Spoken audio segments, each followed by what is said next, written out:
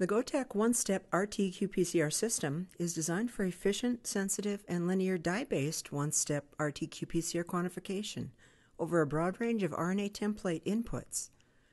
Before assembling the reactions, program and pre-warm the thermal cycler according to recommendations in Technical Manual number TM355 found at Promega.com.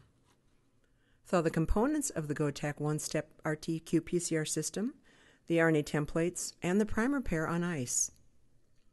Visually inspect to ensure that thawing is complete.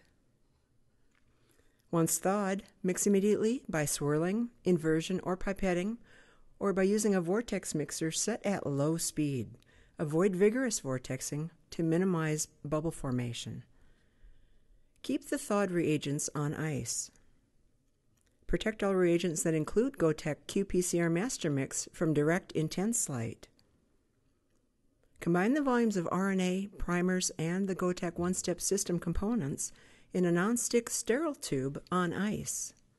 Thoroughly mix the combinations by pipette or gentle vortexing between each addition.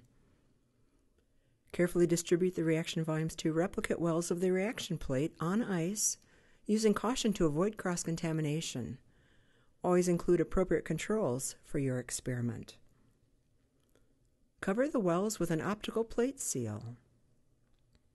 Centrifuge the plates for up to 1 minute at room temperature to eliminate potential air bubbles and collect the reaction volumes at the bottom of each well. Keep the reactions chilled on ice or in a cold block whenever possible. Protect the reactions from light.